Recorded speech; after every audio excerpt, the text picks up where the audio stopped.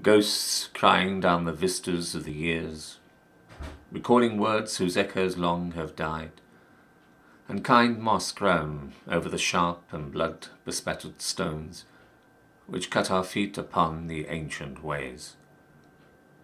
But who will look for my coming? Long busy days, where many meet and part, crowded aside, remembered hours of hope, and city streets grown dark and hot with eager multitudes, hurrying homeward whither respite waits.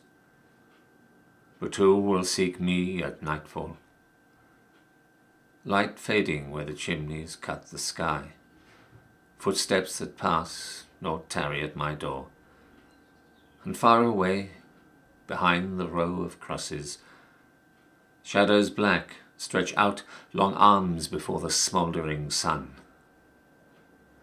But who will give me my children?